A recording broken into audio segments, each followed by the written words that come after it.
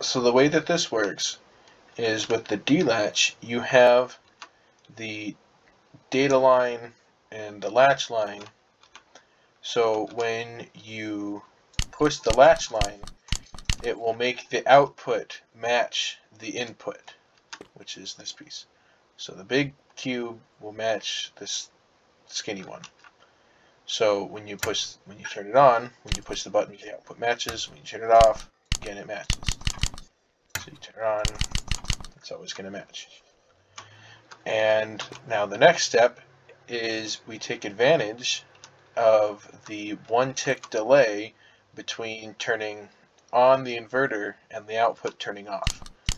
And it's kind of hard to see here. So here I have a bunch of them lined up, and you can see the 1 tick pulse rolling through. Next is you can link the output of the inverter to the input of the d-latch, and when you toggle them both at the same time, there is a 1 tick delay before this turns off. So you can see it flash there. So after 1 tick, the inverter turns off, and so the output only stays on for that 1 tick. But if you can click it for just the 1 tick, you can actually make the line stay on. So you can, it's on and then it's off. And if we do it where we only click it for 1 tick and you connect the output of the data latch to the inverter, when this is on, the input will be off, and then it'll flip-flop. And it's kind of hard to do it because you have to push it for just the 1 tick. But as we saw right here, is this produces a 1 tick output. So let's use 2 of them.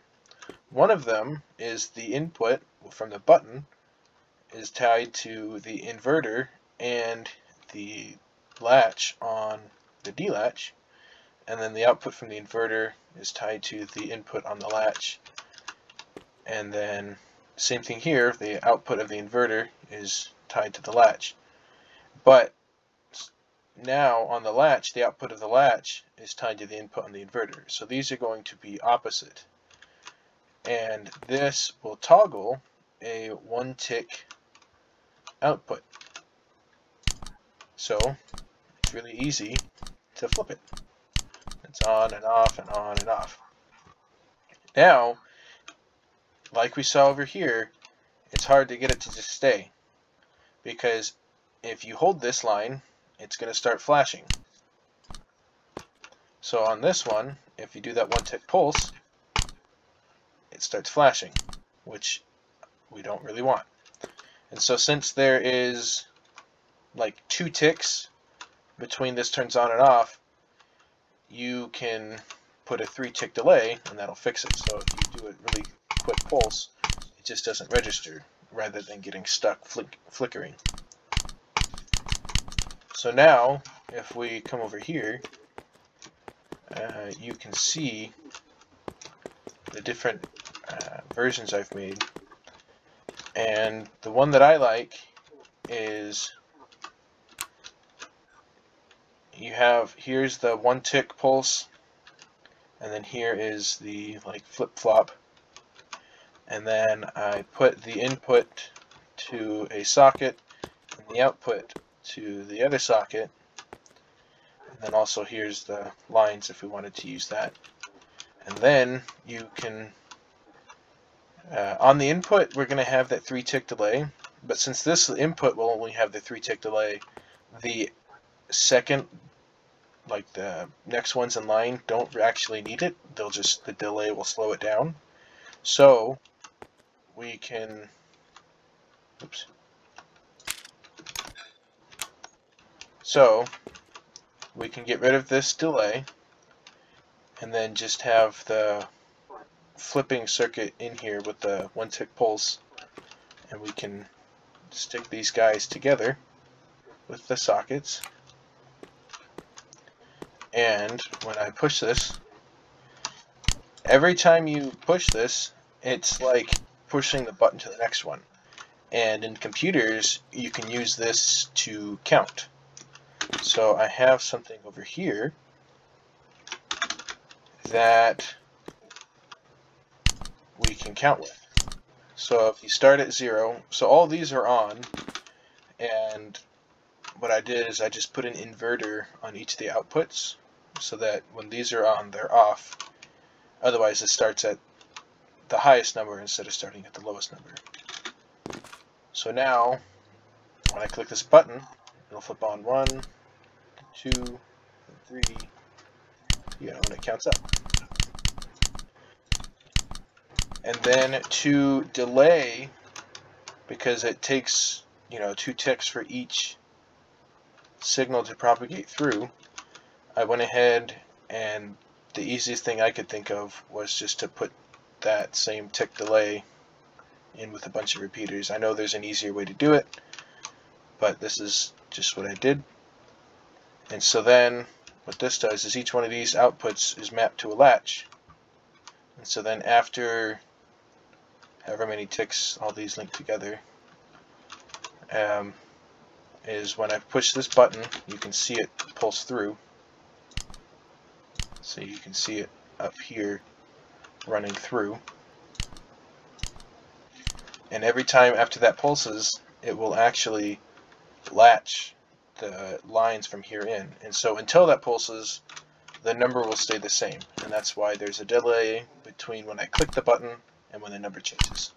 Because that's how long, on the worst case scenario of everything going to this one, to that one, to that one, that's how long it takes. It's that long. So the way to make this, if you want to see it made, is I'm just going to make it right now off the top of my head, is you put the line right there, the latch right there, sorry, and let me turn down the volume. So now we can have the delay from the input to the output, and we need to make this length 3. You can't do it with the wire on the output. Length 3, and then have that with an inverter, tie it to the input from the delay, put the output from the inverter on the latch, and then this piece will give the 1 tick pulse, and we just take that 1 tick pulse and we will have that go to our latch. And then on the inverter, there we go. So this will flip it. Now we can just add our button. I like that way. We can do this button. You can do this however you want.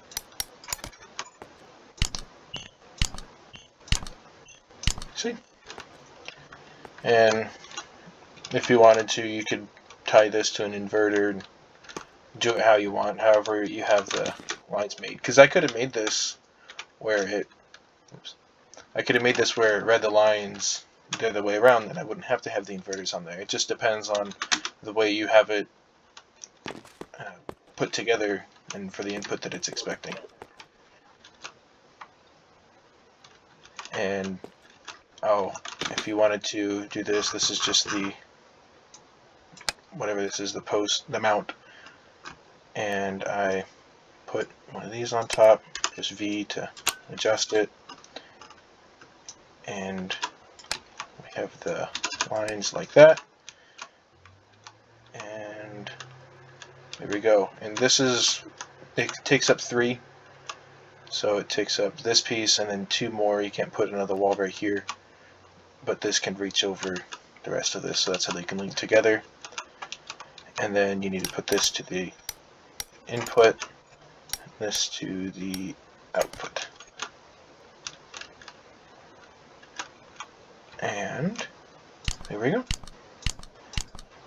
Then if we wanted to, you just copy and paste it together together. There we go. And like I said, you don't really need the 3-tick delay. So on the second one, I just remove that out of the way. I just remove this, and put that there. And then you can use V to shorten it. And there we go. Now, when you click the button, it counts through. And this is how you can count in binary easily. I made it because what I was doing before was, when I was making this display, I was using, so it'll be like 1, 2, 3, 4, 5, 6, 7, 8, 9, 10, 11, 12, 13, 14, 15, and then one more goes back to 0. And this seemed easier. Start 1, 2, 3, 4, 5, 6, 7, 8, 9, 10, 11, 12, 13, 14, 15. One more goes back to 0.